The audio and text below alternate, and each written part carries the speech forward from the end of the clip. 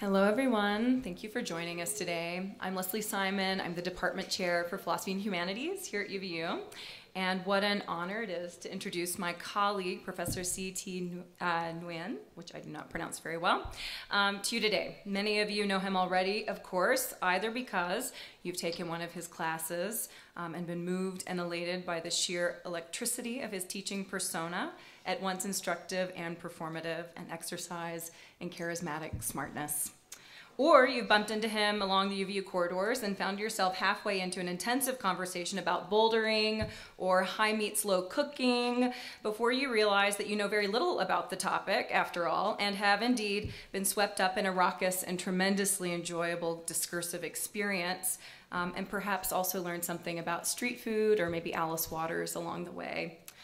Or you've encountered his work in the popular media, like the New York Times or the distinguished forum Eon, as Thi exercises, again with verve, intelligence, and wonderful cultural awareness, the role of public philosopher, which he deems to be one of the most important areas of his philosophical career, particularly in the current social climate, when broad, open discussion of difficult questions is so very necessary.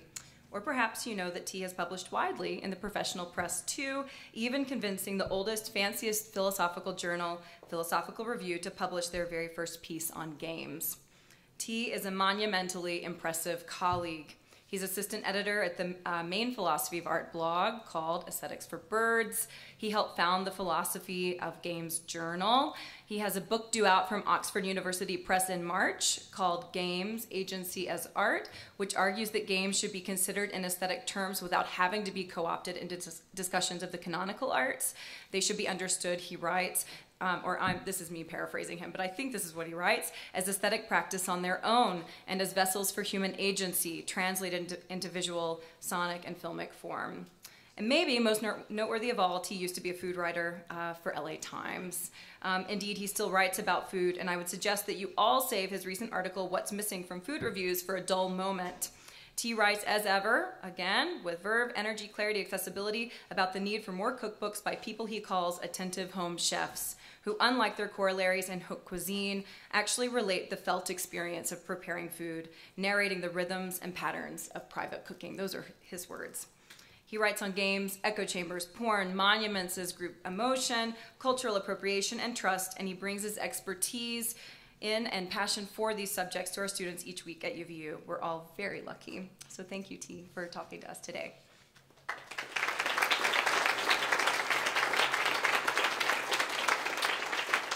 I think that's the most nice things anybody has ever said about me, including my own wife, in a small amount of time. So I'm like confused and shocked now, and I don't know how to talk.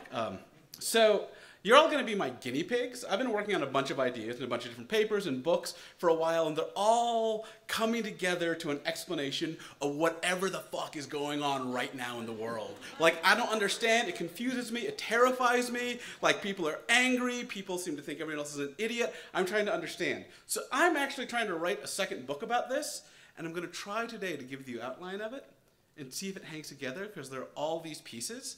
And I'll warn you right now, the pieces are: 1, numbers and grades. 2, porn. I'm talking about porn for about a third of this.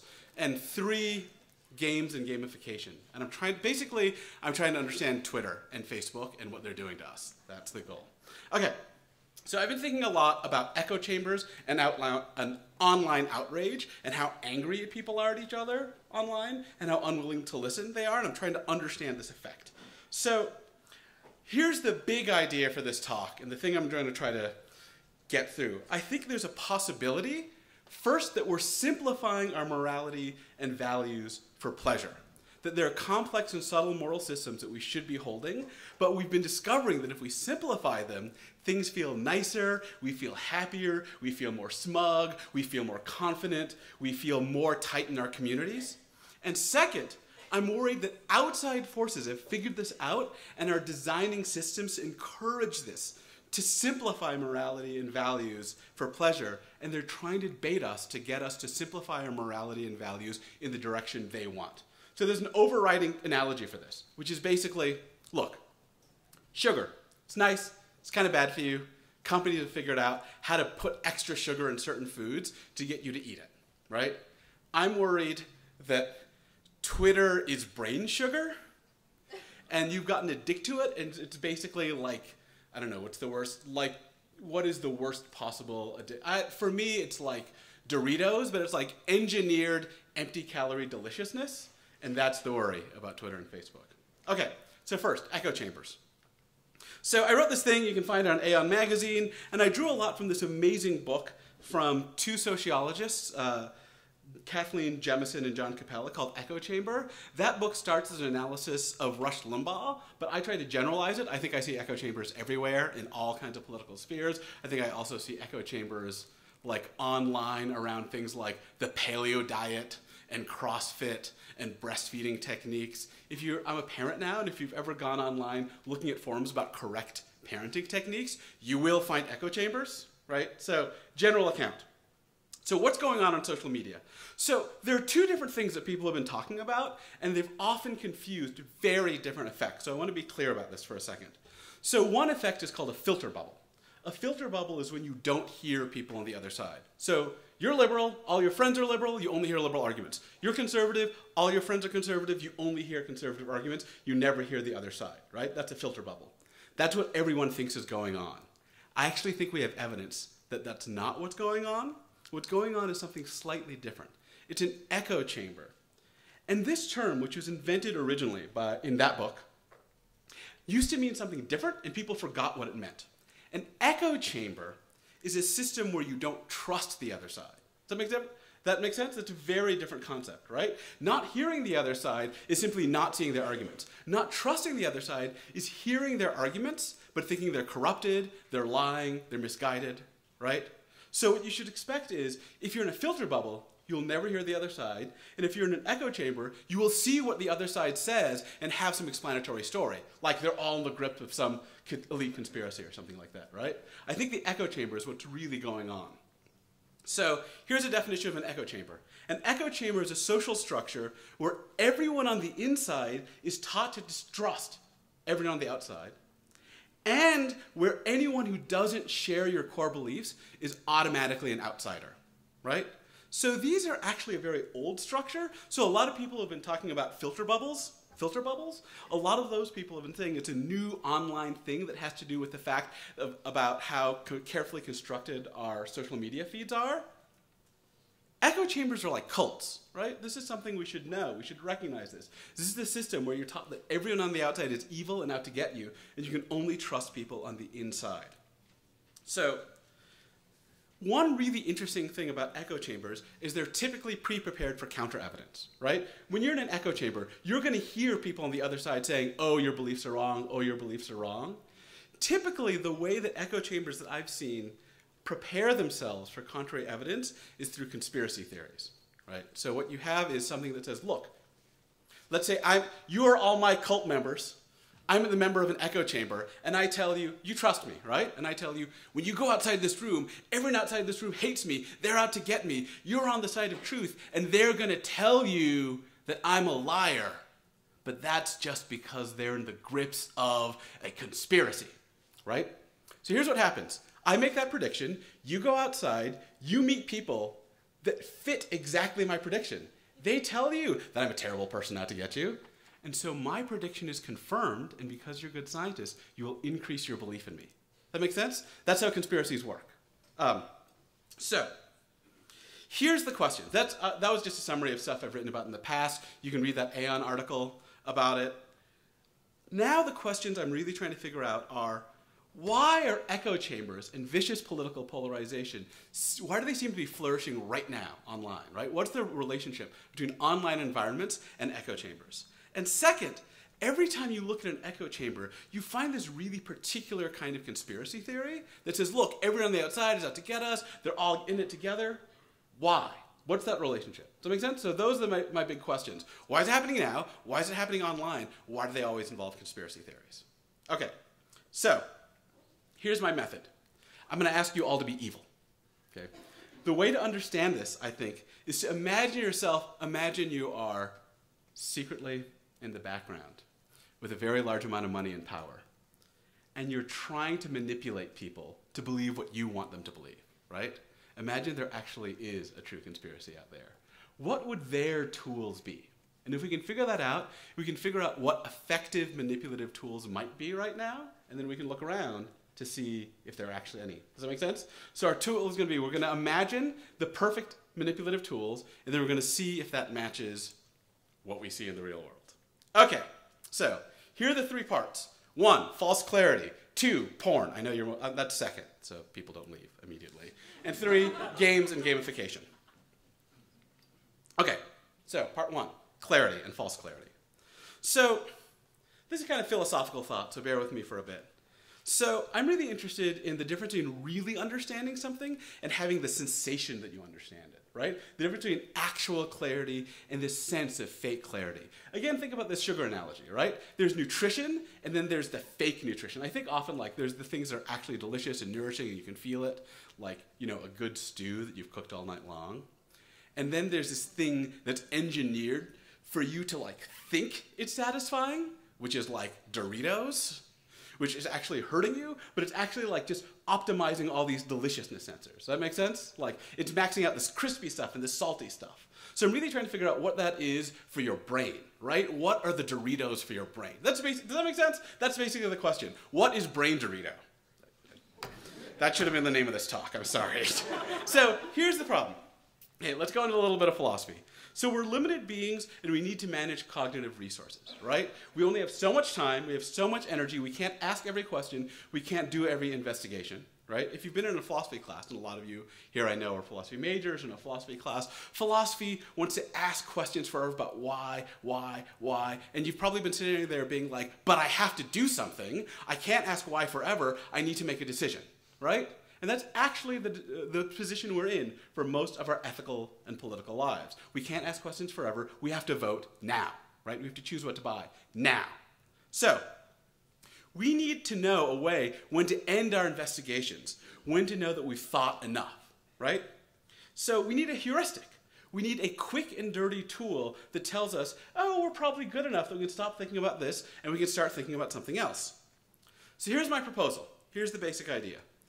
We use the feeling of confusion as the sign that we need to keep thinking about things. And we use the feeling of clarity as the sign that we've thought enough, right? So, but if that's true, if that's right, then the feeling of clarity is an enormous vulnerability in our thought process, right? Because if you can make something feel clear, if you can make it sound clear, then people will stop thinking about it because they think they've understood everything there is to understand. That make sense? So, it's kind of, here's my idea. If someone could manipulate the sense of clarity, could get certain things to feel clear. So again, think about this Doritos analogy. You might figure out that MSG is really satisfying, right? And if Frito-Lay can figure this out and just sprinkle MSG and salt on everything, you'll probably eat more of it, which is true. Right? This is why this stuff is loaded of salt. So the question is, can somebody out there, can a mental manipulator figure out what the equivalent of salt and umami is for ideas and sprinkle it on? That would be the feeling of clarity, right? If it just feels to you like you get it, then you'll stop thinking about it. You'll accept it. The idea here is something that it's something like what you might call a cognitive invisibility cloak. So the whole idea here is something like, look, if someone can get you to look somewhere, let me step back. You know how magicians actually work? Like not like fantasy magicians, but actual stage magicians.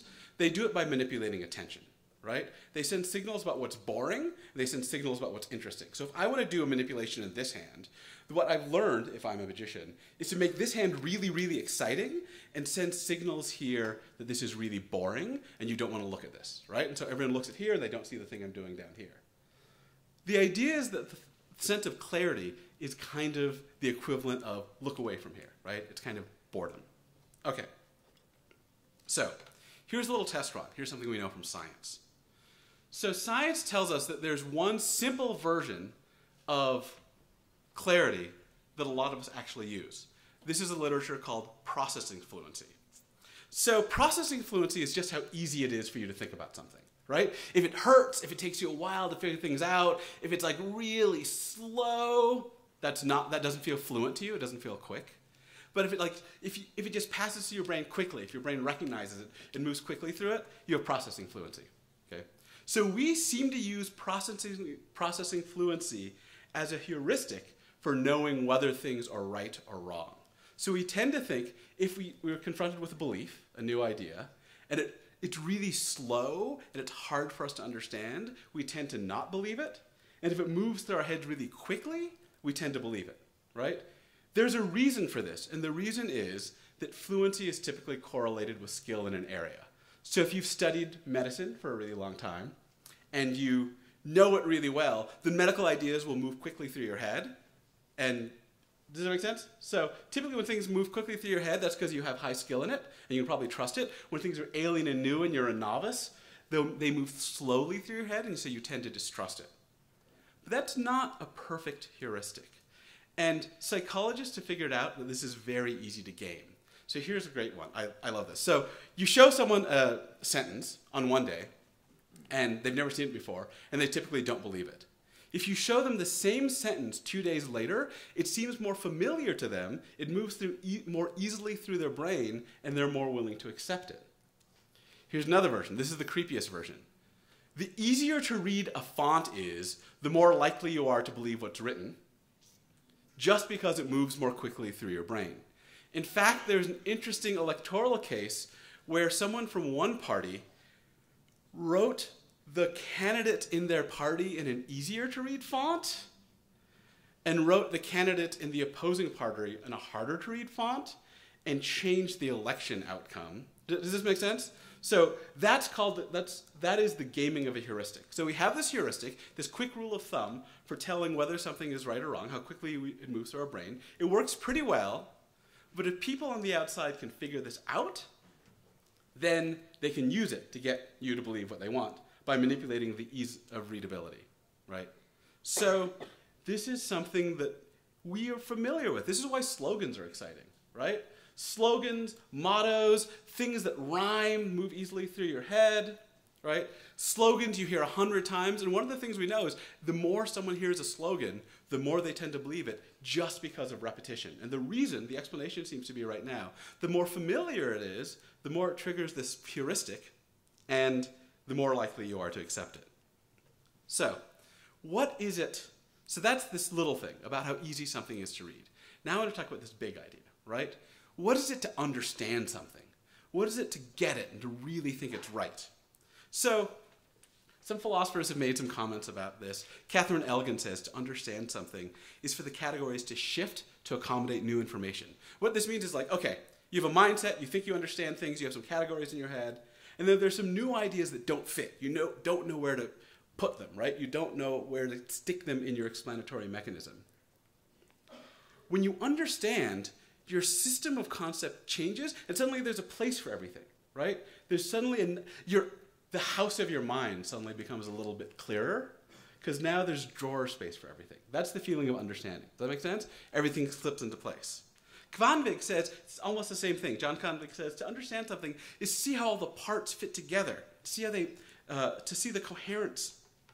There's also what it is to actually have an understanding. So Kvanvig says, what happens when you understand something is you have a lot of facility with the terrain. You can move around, you can see nodes, you can see connections. You can see new information. What he means is something like, okay, when you understand something, you understand how the parts relate, and so you can move quickly between the parts, right? When you're at one part, you know the other parts that relate. Okay. And Strevin says you have the ability to communicate understanding. When you understand something, you can explain to somebody else, right? When you're a new student, you barely sort of understand, you can't explain it to someone else. When you really get it, you can teach it to other people, right? So, okay. Now let's use all this for evil. Right? So far, we figured out what it is to understand things, and now I want to figure out, use what we understand about understanding to understand how we fake understanding, right? How do we give the impression of understanding? So we want to create a system that maximizes the feel of ideas sliding into place, maximizes the feel of seeing connections. It maximizes the ability to generate some kind of explanation, and it maximizes the sense of being able to explain things to people. That make sense? So if you get all this, then you'll feel like you understand things, even if you don't. So, let's skip this. Here's an obvious one. I think we now can understand why conspiracy theories are so popular with echo chambers, right? So conspiracy theories are all-consuming explanations that, okay, the real world's super complicated, right? There are a billion people doing a billion things for a billion purposes. It's really hard to understand. To understand, people believe things because they're raised that way, they saw different arguments for it.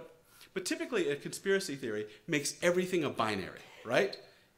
When I'm trying to give you a conspiracy theory, it'll probably, and bind you into my echo chamber, it'll sound something like this. I will tell you all, look, I'm on the side of right. If you're with me, you're part of the people on the side of good. Everyone on the outside is part of a single conspiracy out to get me, out to control you, right? Notice what happens. If I give you that explanation, now you can run around explaining everything in the world, right?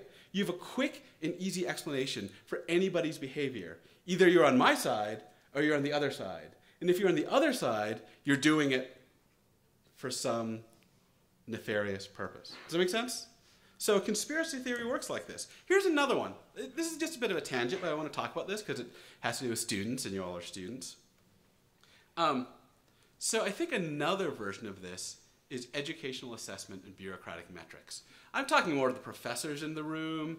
You who are students here are probably going to be hidden from this for like 2 or 3 more years, and then you're going to be put into bureaucratic hell for the rest of your life, like us.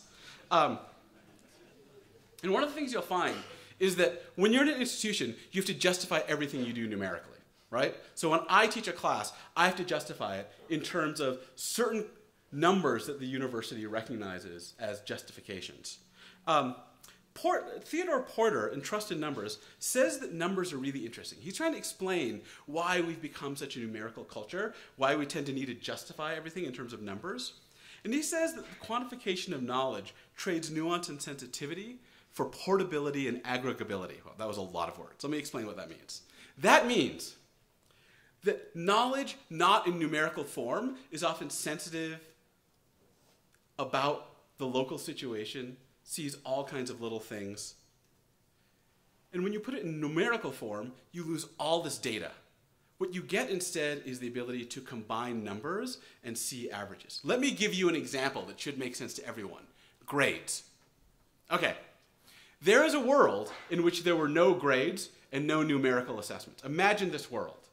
Imagine a world in which I, as the teacher, when you gave me your paper, I didn't give you a grade. I just gave you a description of what was good and bad and what you should work on.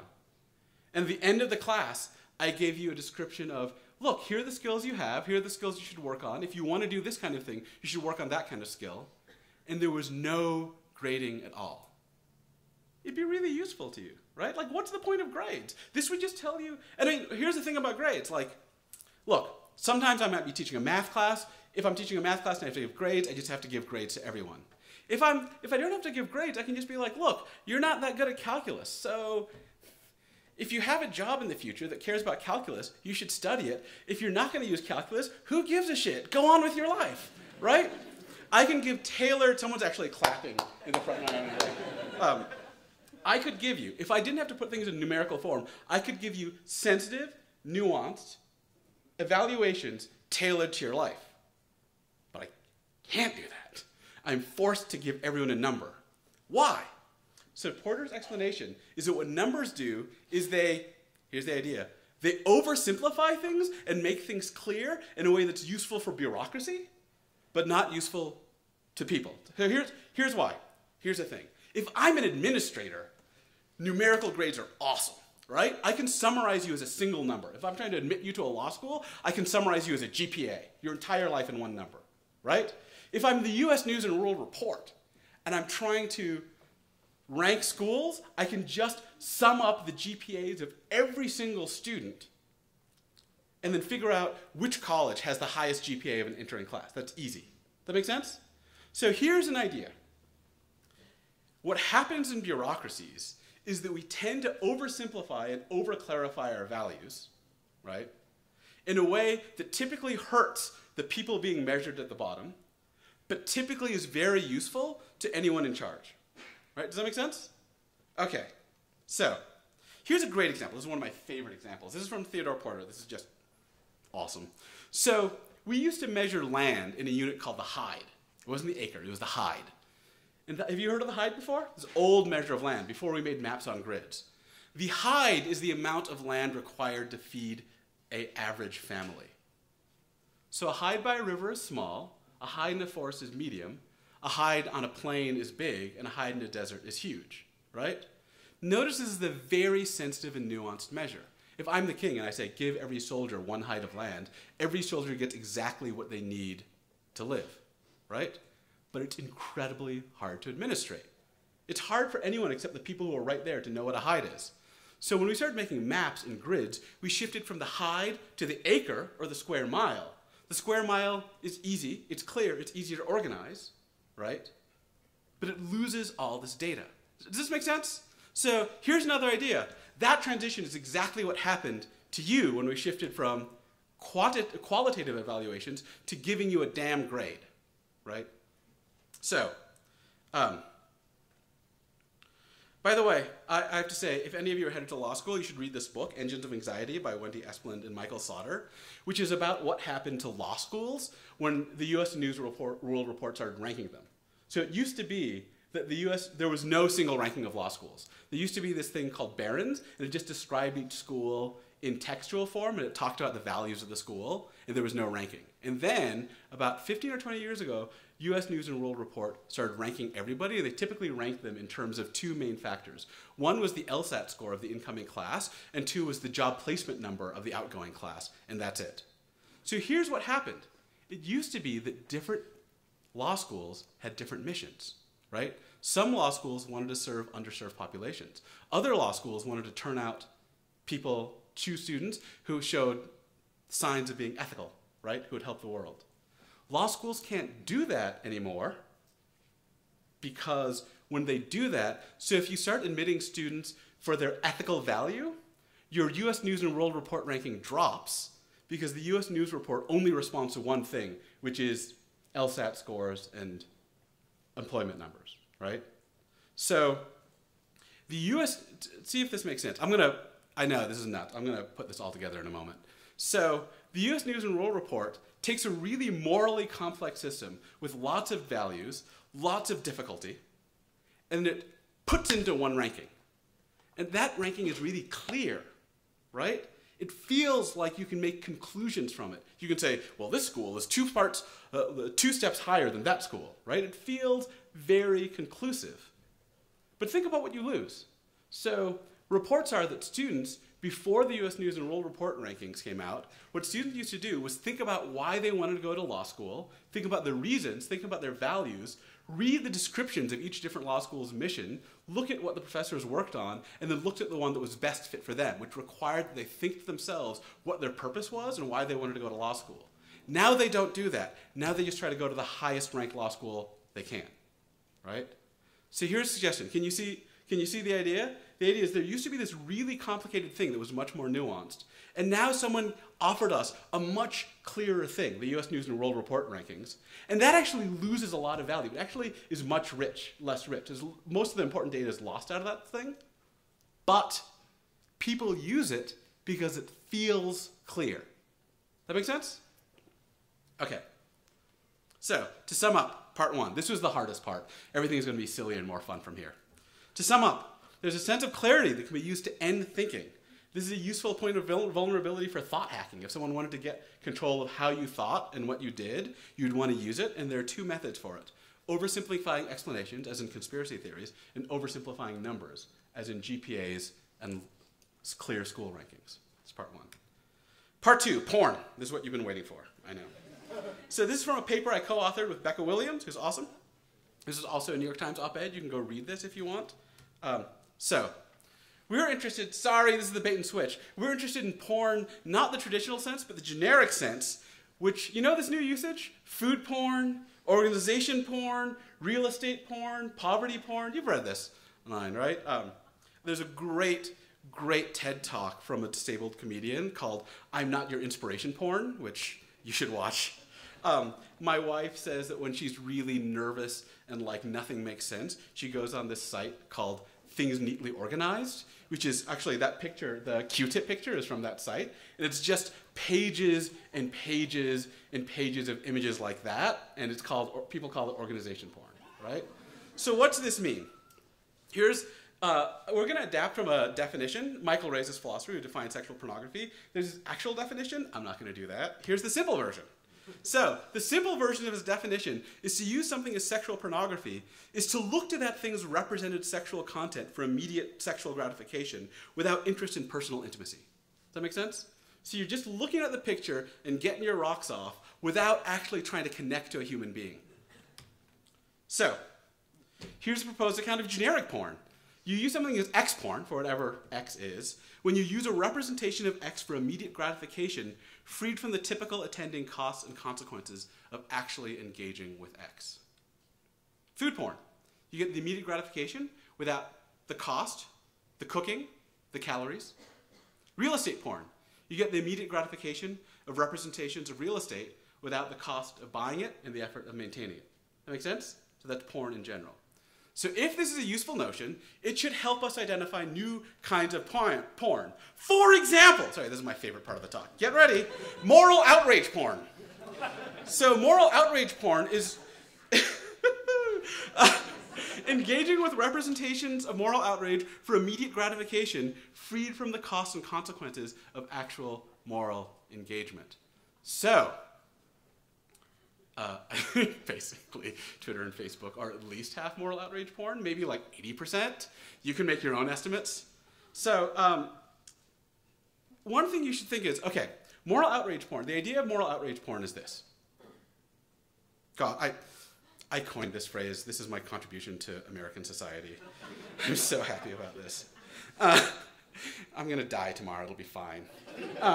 So, moral outrage. So the actual costs and consequences of engaging in moral action are you have to get morality right, which involves nuance, right? Trying to figure out what to actually do. And you have to act from it.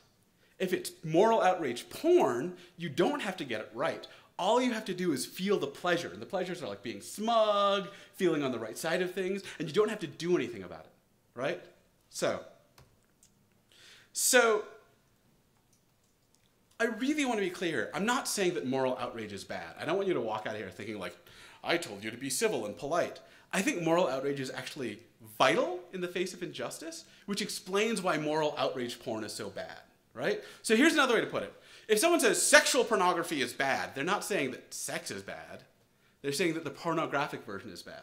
I'm saying it's because moral outrage is so vital that the version that gets people to be unmorally nuanced and then not to act undermines the incredible importance of actual moral outrage.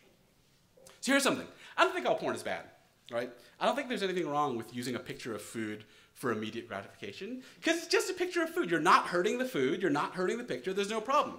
But there's something really weird about using a representation of moral outrage for gratification, right? That's not what morality is for. So here's a crude way to put it.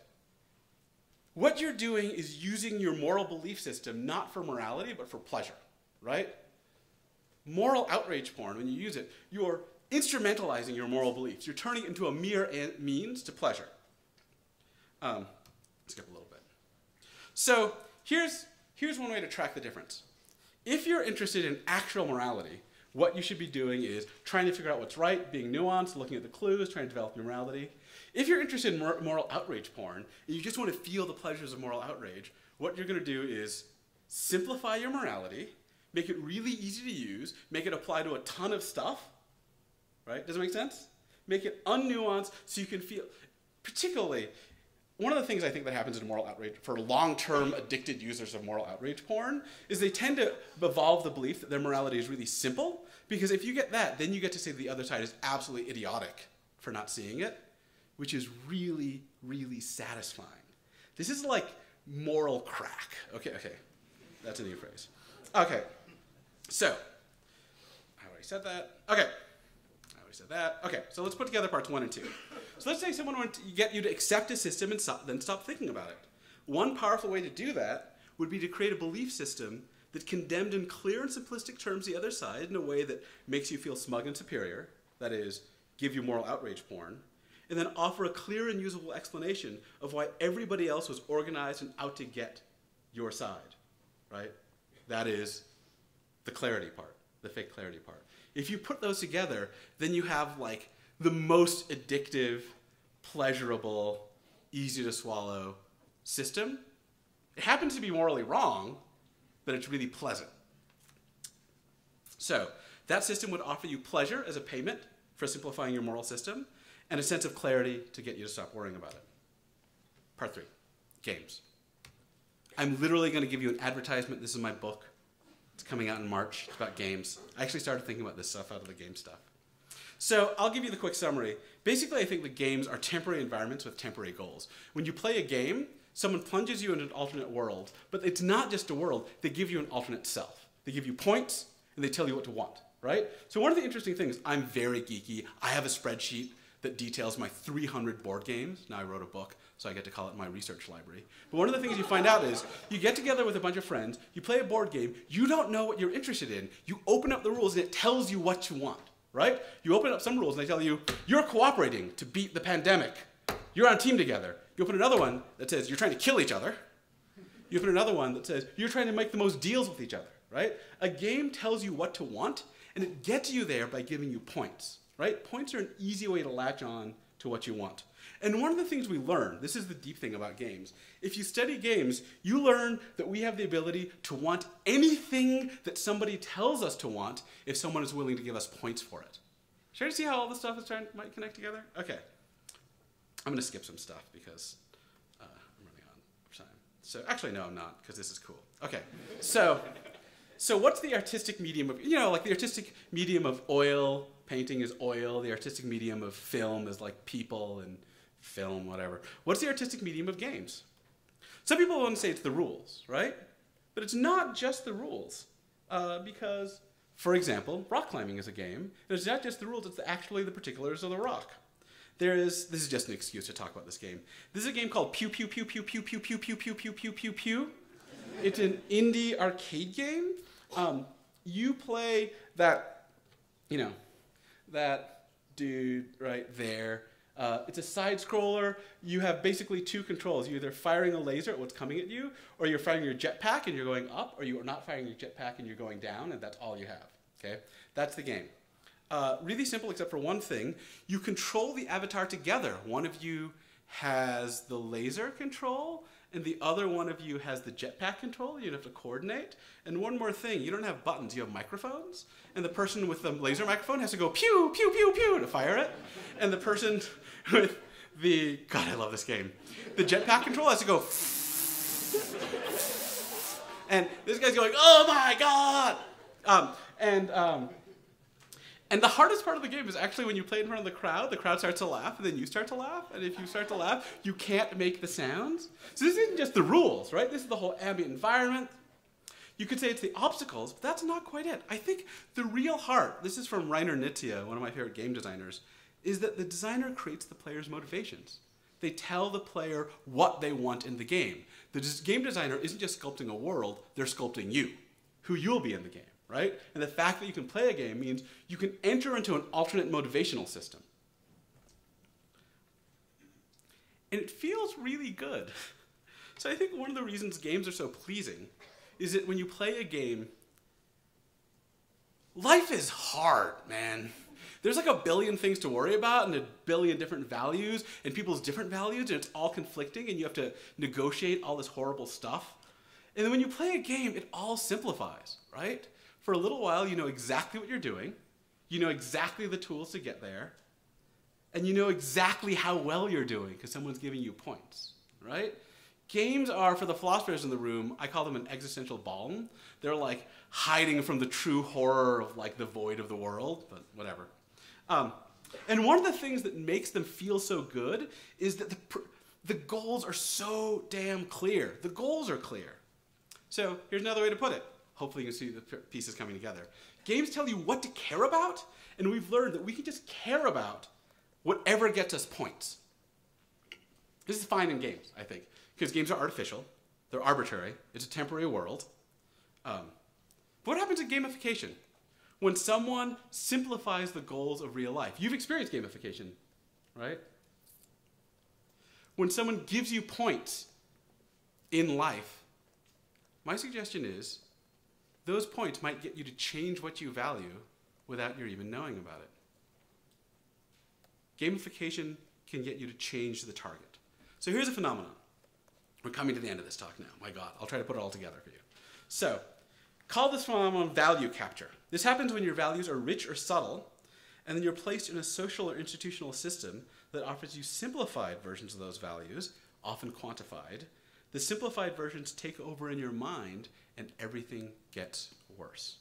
Here are some examples. Academic assessment for you professors. Grades. You might come to school worrying about understanding or wisdom. Retweet numbers, Facebook likes, numerical wine scoring, Fitbit numbers, Rotten Tomato scores, maybe money. So, here's some examples. You go into school interested in learning, but you leave caring about your GPAs and the rankings of your law school and the US News and World Report lists. You start exercising for health, but you just end up trying to max out your Fitbit numbers. This is familiar to a lot of people. You start trying to control your diet to feel better, but you end up just trying to hit optimum targets for your BMI. You start tweeting for the sake of truth, justice, and conversation, and you end up just trying to get high follower counts and retweet numbers, which means you just aim at viral content. And what we already know is the thing that goes most viral is moral outrage. So notice in all these cases, it's a game scoring mechanism, right? The world is giving you points on something, and because we're so fluid, because we just accept points, we get sucked into it. Does that make sense? So the whole idea is that US News and World Report rankings turn legal education into a game, right? You came in it for other reasons, and suddenly you're forced to play this game. It just sucks on your brain. Okay, example, Twitter. Already talked about that. So gamification gets us to instrumentalize our values also. It gets us to change what we value, to simplify it, because it makes life more like a game, and that feels good. Okay, so let's put together all the parts. Okay, you are now epistemic manipulators again, being evil. If you want a system,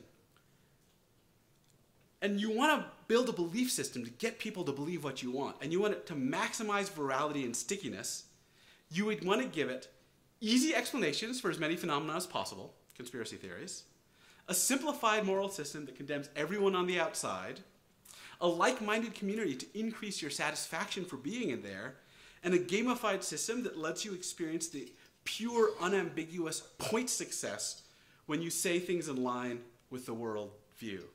Does this look familiar? I think hopefully this should start to look familiar, right? So another way to put it is, you want to manipulate the sense of clarity through oversimplified explanations. You want to manipulate people's moral beliefs through moral outrage porn. And you want to manipulate the goal through quantification and gamification. So let me just skip forward a little bit. So here's the basic idea. We've done this little bit thought experiment. We've figured out if you want to get people to believe what you want, you would want to instrumentalize their beliefs, right? And here's an easy way to do it. You'd set up an echo chamber, and you'd fill it with moral outrage porn and conspiracy theories, and then you'd put it on a gamified system of discourse, some way we have of talking with each other that would reward people who reinforce that system and agree with each other by giving them points quickly and pleasurably to give them the sense of winning every time they agreed with each other. And that's what it would look like if you wanted to pervert people's beliefs for evil. Thanks.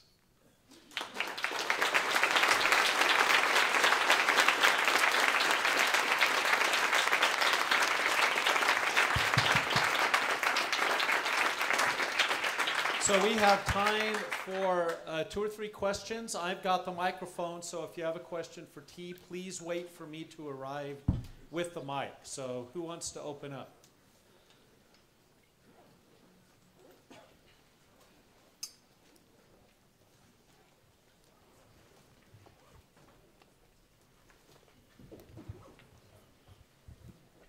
Hey, how's it going, Professor?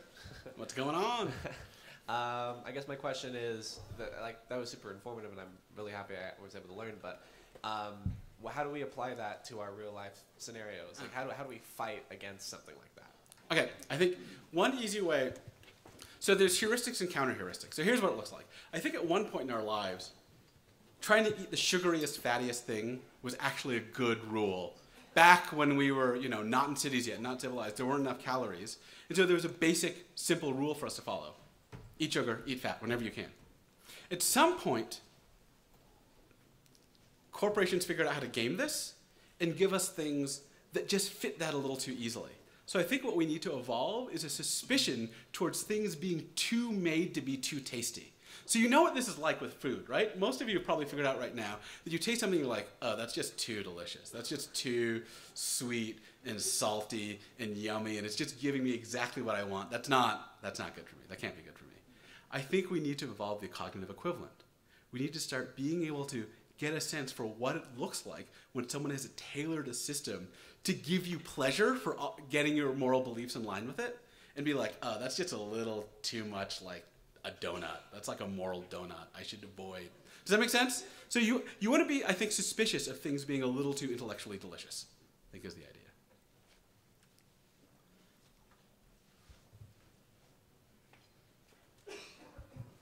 I encounter this kind of moral outrage porn along with this idea that if you're not outraged, then you're not paying attention. Yep.